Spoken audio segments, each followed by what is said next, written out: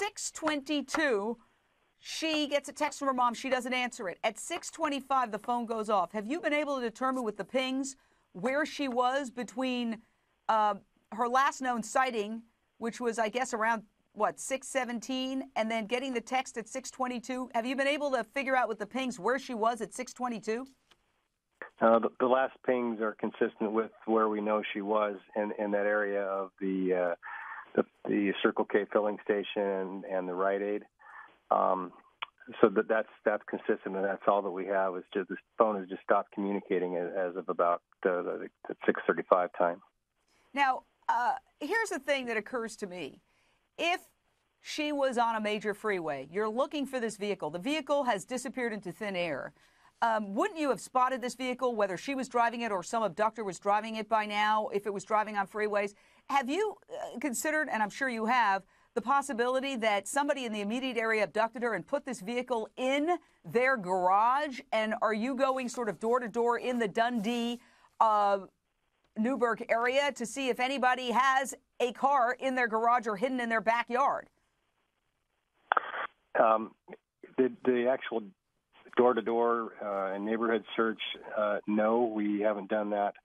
The inference that, although we're gaining, the information that we're gaining tends to not to lend that direction. It lends more to she took off on her own. That said, we're not closing any other options either. But we haven't moved to that direction to a door-to-door neighborhood search.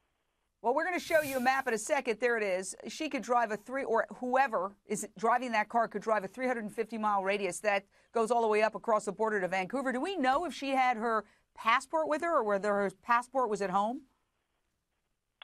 That question has been asked, and she doesn't have a passport, at least to my knowledge. But I know that question has been asked by the detectives. No, in other words, she had it with her?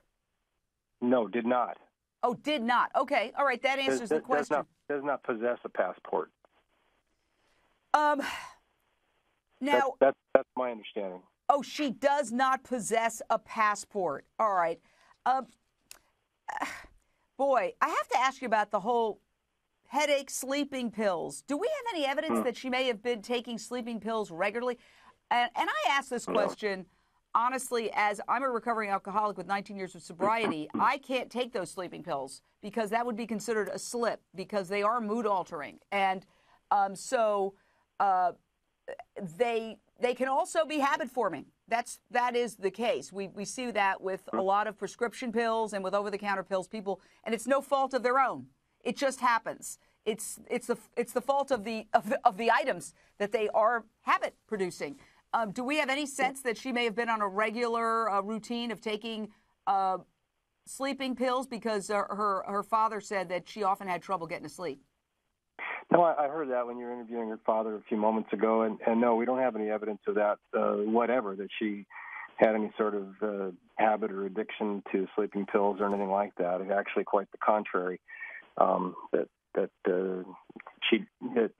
That would be very surprising if that were to be the case, but we have no evidence or indication of that at this time.